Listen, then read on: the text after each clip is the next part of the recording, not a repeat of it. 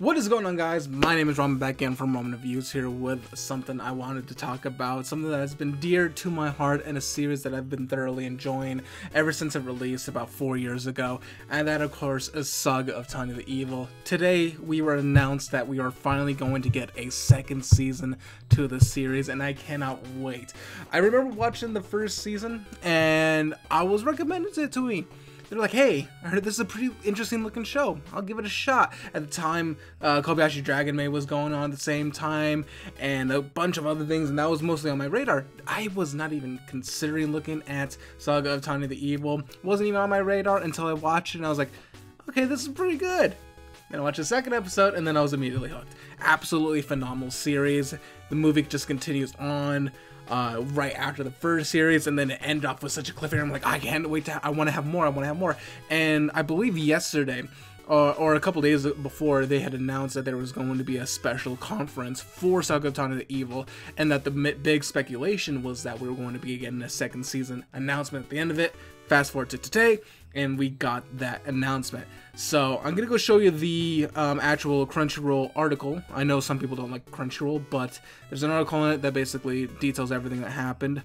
Yes, basically the Saga of Tanya the Evil TV anime continues to march on in season 2.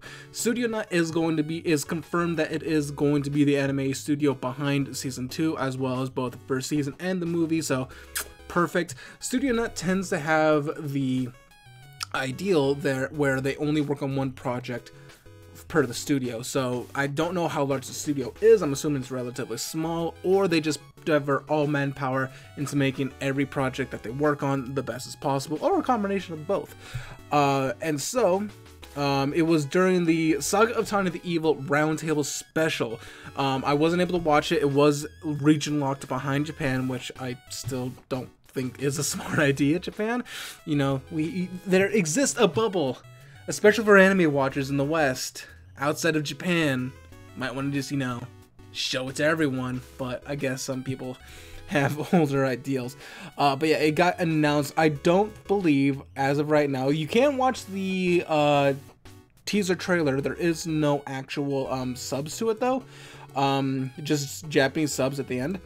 And yeah, there doesn't really show anything, but at the end it basically just confirms that yes, Saga of Tanya the Evil 2, with some promotional art, Tanya being as maniacal and crazy as is per usual. But yeah, basically all the key members of staff, Yurika Uemura, I might be pronouncing this wrong, just to let you know, is going to be returning as the director. Yuji Hosogoe is returning the chief of animation director, and Kenta Ihara is doing the scripts. Basically the main head honchos. But yeah, absolutely looking forward to it. We got some really cool light novel illustrations from the illustrator Shinobu. Really cool ones, and then one from a different manga creator. I know, from manga creator Chika Tojo. I don't know if that's the person who does the Saga of Tanya the Evil manga. I've never read the manga or the light novel, even though I own the light novel, even though it's in Japanese, so I can't actually read it. But yeah, chief of animation director drew this as well, celebrating it. I am absolutely stoked.